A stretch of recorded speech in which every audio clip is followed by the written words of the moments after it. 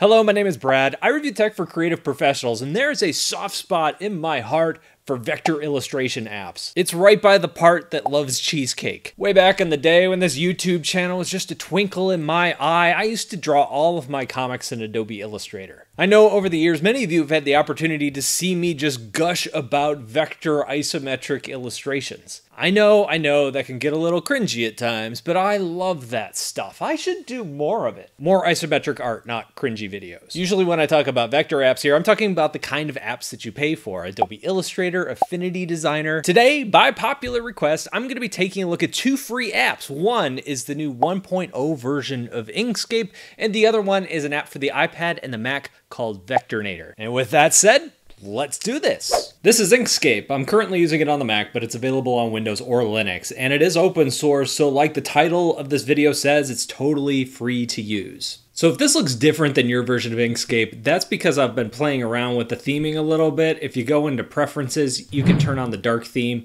and I'm also using the symbol icons, the symbolic icons. I believe this is new to the 1.0 version. I know that the old version, when I last used it years ago, felt really dated to me. It just didn't feel like a modern app. Now it does. I think it's more the icons than the dark mode that helps me out in that regard. But you're going to see a lot of interface stuff here. Along the top you have things like new document and save and all that sort of thing. I bet I could hide that if I wanted to, because I'm not going to be using these things quite so much. Some of them are useful, like the group and things like that. That second layer of icons that we see there, those are tool specific. You see a lot of apps going this route lately. Now that I'm on the Move tool or the Select tool, whatever they want to call it, it's giving me options for that. If I go down to this second tool, which is my Edit Paths or my Node tool, it's going to give me a different set of options down here. So all of my tools are along the left-hand side, so if I would just want to grab this and draw a shape, I can go ahead and do that. One thing that I think is interesting is that it has your colors along the bottom, so I could come in here and find different color variations. I'm going to play with that a little bit more in a minute, but I thought that was pretty neat. So since I am on the square shape tool on the top, I have the options to actually define the width and the height and even the units that I'm using for this particular shape. I'm going to go ahead and grab the Node tool though, and I'm just going to grab one of these corners because that's going to allow me to change my shape. But it also brings up some other options. For example, I can turn this into a rounded corner, very similar to Adobe Illustrator, but it also changes some of my options up here. Along the right-hand side, actually, let me open something up. What happens if you go into the properties of anything?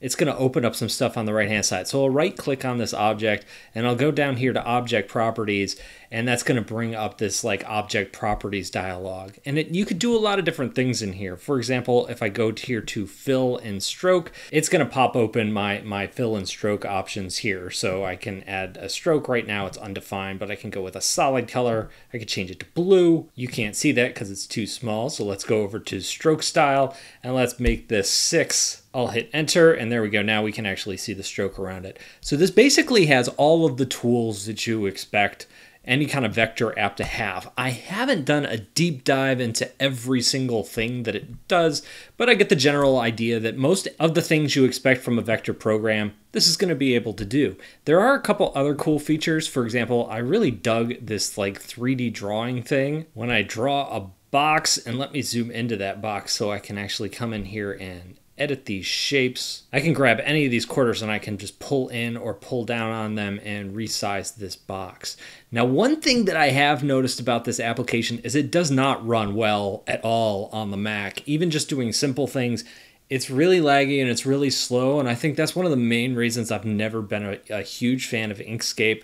I did play with it on Windows. In fact, when I was doing some of my initial drawing and illustration in here and just generally fiddling around, I was doing it on the Samsung Galaxy Book, and it wasn't nearly as slow. But one of the things that I absolutely loved about it when I started playing with it was this three-dimensional tool, because what it allowed me to do is quickly mock up some 3D shapes. So if I wanted to do some quick perspective work, just to get the sense of scale and where I wanted things to go in my illustration, that this kind of tool helped. So I'm not going to go over every tool, but it has everything you would expect. You have your normal pen tool, you have some text tools, you have like a freestyle vector drawing type tool, paint bucket tool, all sorts of stuff in here, and a lot of options to modify any kind of shapes that you lay down. Quick cut! Question for you. I have courses on Affinity Designer and Adobe Illustrator and a bunch of Procreate courses out there, but I don't on either of these two apps. Is that something that you guys would be interested in? If so, let me know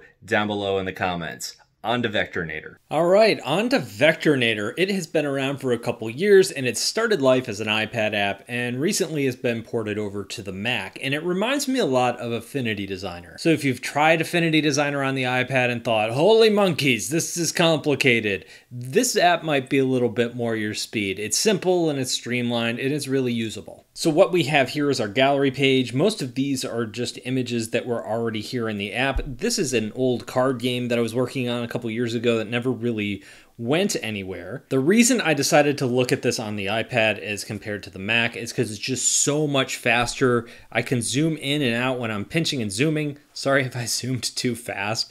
But this isn't, I don't know if I would call this necessarily a complicated file, but there's a lot of shapes, there's a lot of stuff going on, and this handles it incredibly well. On the Mac, when I booted up a similar file, it was quite a bit slower and it was kind of laggy for me. In fact, in general, when I was just selecting options and things like that, it just felt like it was a step behind, whereas on the iPad, it feels really fast. So let's take a look at this interface. We're gonna start in the upper left-hand corner. If we press that little X button, this is gonna allow us to go back to the gallery. We also have export options, some of our settings where we can come in here and play with a lot of these things. I'm gonna go ahead and close that. And then on the left-hand side over here, what we have are all our tools. So for example, I have my arrow tool on now. This is kind of our white arrow tool or our node tool that we might find in other vector apps. We have a cut tool. We have our normal pen tool. So if I want to just jump in here and just start laying down some shapes, I could do that pretty easily. I'm going to go up here to the top and go ahead and just delete that. And I have a pencil tool and I have a brush tool, and it's basically everything that you would expect from any standard, vector app that you would find. So these are just our basic tools, our type tool, our move tool, zoom tool, all that stuff. It's interesting that there is a zoom tool here because, I think it's so much easier to pinch and zoom than it is to grab a magnifying glass. I really do like pinching and zooming in on vector art because, it gets so detailed and you can really see it up close. It is pretty cool. So let's jump on over to the upper right-hand corner where we have some more options over here. And basically what these are all of our settings. So when we're in these tools, if we want to bring up the style, it's really easy to do that. So if we lay down a shape, let me just grab a square here. Okay, a circle, that'll work.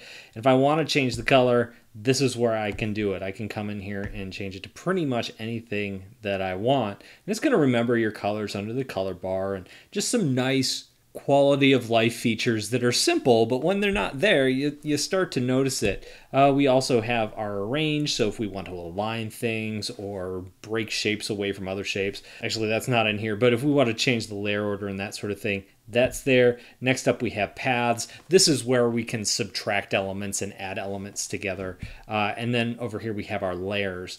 And right now this is probably all grouped up, yeah. But every time I draw a shape, it creates a layer. This is something, I guess you could do this in Adobe Illustrator, but you have to break it out to see it. But I've seen a lot of these vector apps doing this sort of thing where every single time you draw a shape, let me get back on a shape tool, it's going to create a brand new layer for me over there in my layer palette on the right-hand side. This is something that a lot of interface design tools, more than illustration tools, are really, really focusing on, this kind of layers. And looking at Vectornator's site, that's something that's important to them. In fact, they're working on some real-time collaboration tools to go with this app as well. So it really looks like they're not just aiming at the illustration market here, but they're also paying attention to graphic designers, interface designers, UI designers. And then we'll take a look at the last tab, which are our templates. So we can kind of come in here and say, okay, I want the iOS template, or I want this. So it has a lot of these templates already built in. So like I said, this is a great illustration tool. You can draw a lot of things with it, but they're also thinking about layout designers as well. I don't know what their business model is right now. This is completely free. They're not charging for anything. I don't know what they will charge for down the road. They've raised $5 million in funding, which means